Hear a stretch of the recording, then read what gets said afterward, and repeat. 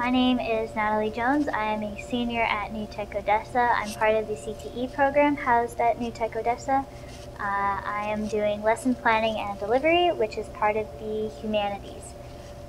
So for lesson planning and delivery, I have a teaching board, which is going over the book Esperanza Rising by Pam Munoz Ryan. I do hope I said that correctly. And it is for 5th grade. So when teaching, first thing I would do, start with the first step. So I have a Venn diagram, and I would take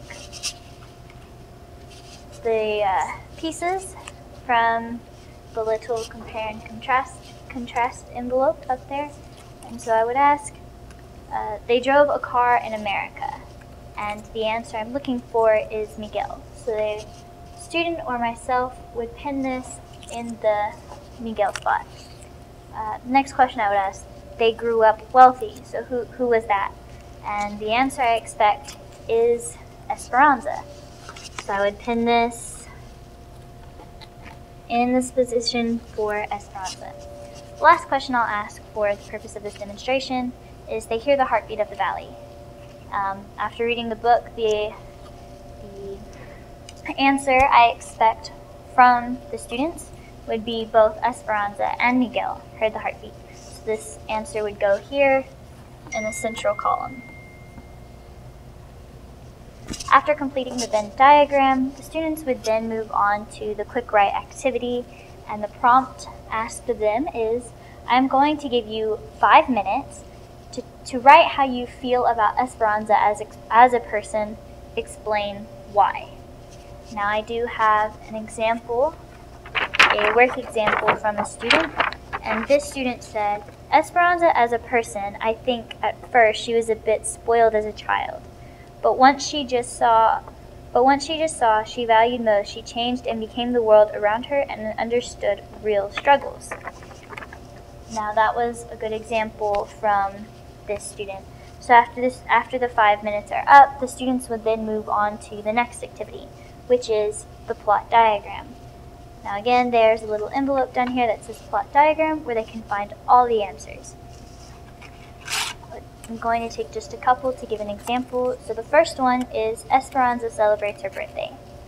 Now the answer I expect from the students would be, this is the resolution. So they would put this in the position at the resolution.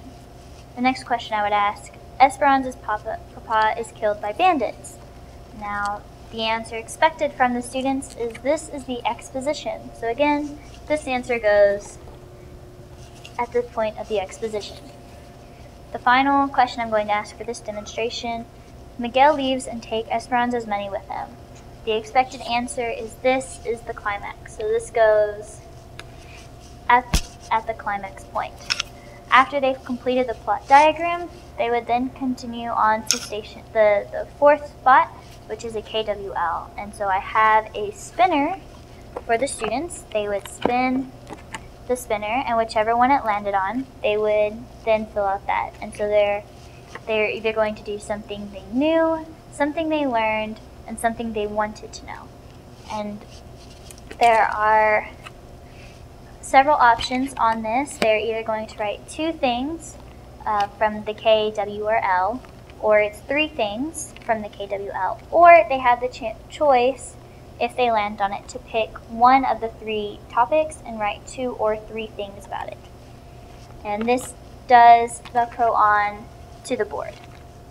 I do have an example from one of the students, the same student from the quick write. She landed on a no, and she said she knew that Papa died by bandits, and she also knew that Miguel and Esperanza's families went to America. Considering this can either be done with me and the class, or this is a station to be done with just a few students. Now the number of students can differ, and so with that I need to have an assessment from this activity. The assessment portion is the quick write and the KWL, which they would all put on one piece of paper and turn into me at the end of the activity, and I would then grade their understanding of of the activity. And that is all I have. Thank you very much.